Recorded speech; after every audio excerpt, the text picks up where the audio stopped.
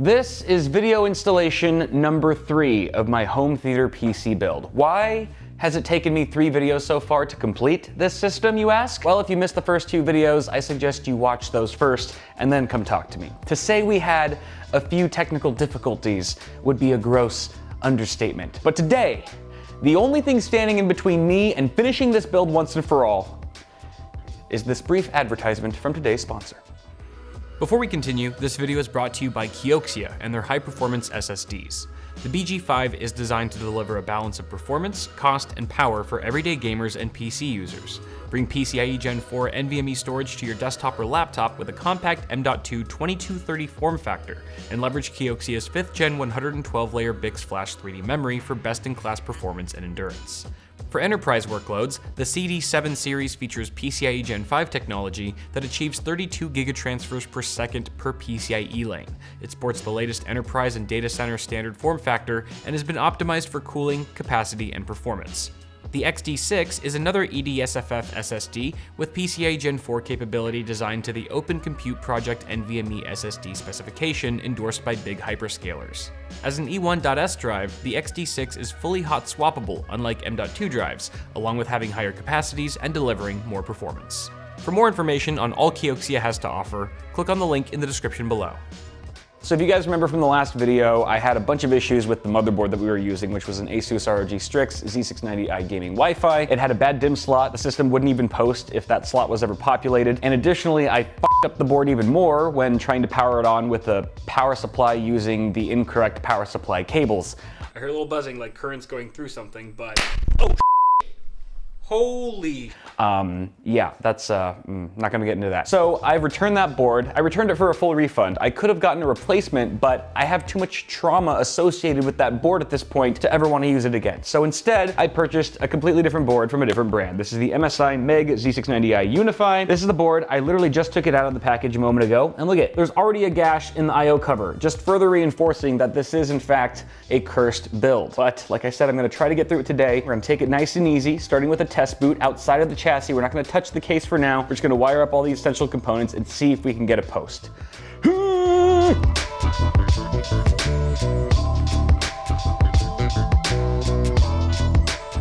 All right, we've got all of our core components connected. We're ready for a test boot, but first, you might be wondering, why is the cooler different? We are now using the Phanteks Glacier 1 240mm AIO. The reason for the switch is because I don't have an LGA 1700 bracket for this cooler. I made the mistake of thinking this was an LGA 1700 bracket, so when I put it behind the MSI motherboard to try to line up the holes, I noticed that the holes weren't lining up at all. The drilled holes on the motherboard PCB were actually about 3mm wider than the holes on this bracket. And that makes perfect sense because the hole width spacing on LGA 1200 brackets is 3mm more narrow than LGA 1700 brackets, and I completely forgot this fact, so I was freaking out and I was being an idiot and I was thinking like, did MSI like drill the holes wrong on this board? Why is this bracket working? So I called Paul. I was like, Paul, it's not, what the hell's going on? I'm freaking out, man. And then he reminded me that there was a difference in spacing between 1700 and 1200, and that maybe the bracket I have is actually in fact an LGA 1200 bracket. And of course, he was right, because Paul's always right. And by the way, the reason why the Arctic cooler was working with our previous Asus board is because that board has 2 sets of drilled holes for LGA 1200 and 1700, whereas the MSI motherboard only has holes for LGA 1700. So there's a very long-winded answer as to why we swapped coolers, but because this cooler actually has a much thinner radiator than the Arctic cooler over there, we're able to use the Phanteks T30 fans, which are 30mm thick, and these are some of the best, if not the best, radiator fans on the market right now, which should help with our thermals. I've had enough dilly-dallying, let's get this test boot underway. Come on.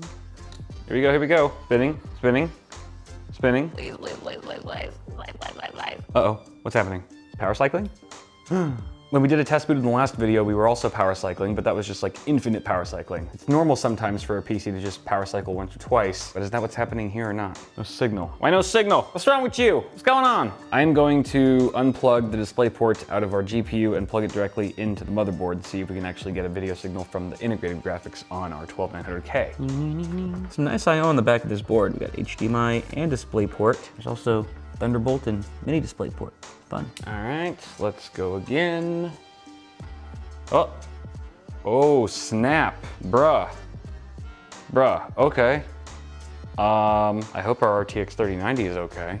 We should try it again. I'll try it again and I'll clear the CMOS this time. There's a clear CMOS button on the back of the board. Actually, I lied. I'm gonna test this out first. This is a GTX 1050 Ti. We're just gonna pop this in and see if we get a video signal with this guy. Here we go again.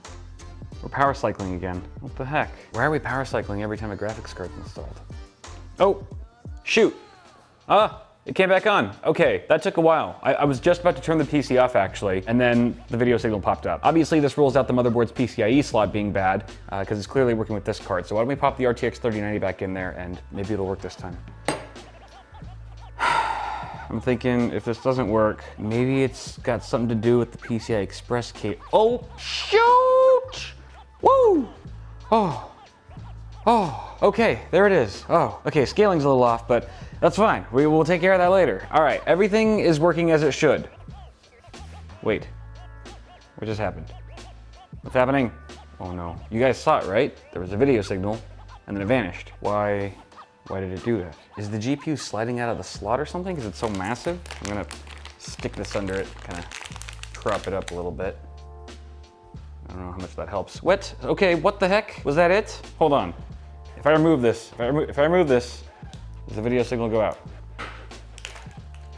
No, I think I'm just psyching myself out right now. Still, that's a little weird. I'm gonna reboot it and just see what happens. Okay, so far so good. All right, scaling looks better now. The video signal may have cut out because we just switched from a GTX 1050 Ti, and when we popped in the RTX 3090, the system might have just needed a minute to recognize the new card. I think we're good. I think we're finally ready to move on to installing all these components into the case again, hopefully for the last time, or I will yeet myself into a wood chipper.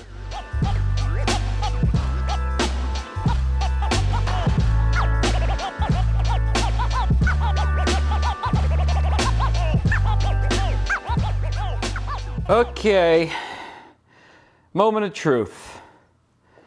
Let's just do it.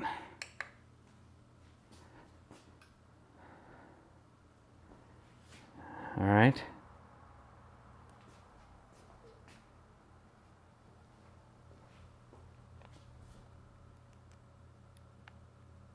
Yes! Yes! Beautiful! HTPC 2.0, everyone. It's complete. It's good to go. I'm just gonna wait till it gets to the desktop before I keep talking. Come on. Come on, I saw you. The f***? Screen's not coming back. Let's reboot. Why is it not working now? Is it the riser cable? I make sure one of these ports isn't funky. Reboot again. Oh, okay. What? Are one of the display ports on this thing bad? This display port right here wasn't working. Let's try plugging it back in. Okay. No signal. No signal. All right, let's try the very top display port.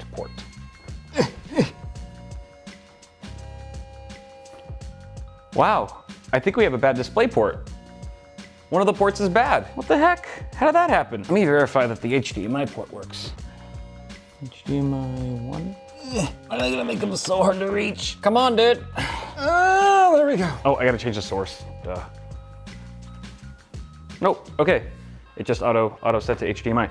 Okay, we got a bad port. One of the display ports is bad on the GPU. It's so strange. It's so very strange. I'm cool with that. I'm just happy the system's finally posting. It's finally done, thank God. Well, I shouldn't say we're completely out of the woods yet. We still have to actually test it. So that's what's gonna happen next. I'm gonna benchmark this guy for the next few hours. I'm also gonna benchmark our old HTPC. We'll compare the data between the two PCs to see if the gains we're getting with the new one are worth the absolute hell that it's put me through over the last 3 weeks. You better perform. You better frickin' perform, you son of a bitch. All right, benchmarking is complete. I'm back here at home and I'm very excited to share with you guys these results. They're pretty wild. But first I wanted to go over the PC specs, the PC specs between both of the systems that we're comparing, because this is not an apples to apples comparison like a typical CPU or GPU review. We're comparing two completely different computers with different specs across the board. So I want to make that very clear. The two differences that'll make the most performance impact between these systems is by far and away the CPU GPU and the graphics card. So we're going from a Ryzen 7 3700X, which was always running stock,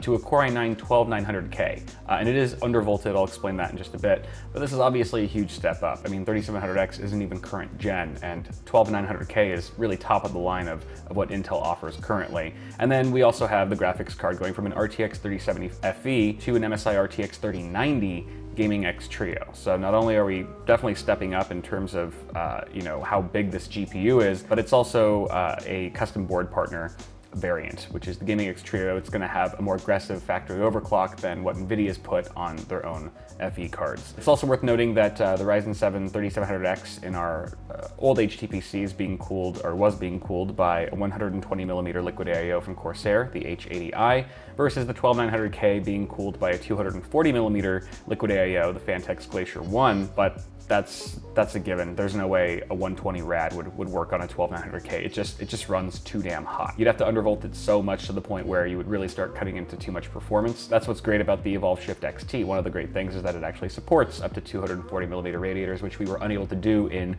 the old HTPC, which had a Silverstone SG13. The other nice thing about the Shift XT in this case is that it compartmentalizes the GPU sort of separately from the motherboard and CPU area. So it's kind of isolating or separating these two hot spots, whereas the SG13 kind of just lumped it all together in one hot box, so to speak. But let's talk about temperatures really quickly. We'll go over thermals before we dive into performance. As you can see here, we've got the blue numbers. Those are our max CPU temps, and then the green is our max GPU temps. This is after a 15-minute run in Red Dead Redemption 2 at 4K, which all the benchmarks today are run at 4K because that's the resolution of my TV in my living room, and that's what I'm going to be playing at all the time. So you can see here we went from 73 degrees Celsius on that 3700X to 79C on the 12900K. And this is after undervolting that Core i9 chip, because before undervolting, I was hitting around 91, 92C, which is just way too hot. And yes, we were thermal throttling at that point. So I did an adaptive offset undervolt of like 0.05 volts, and that brought us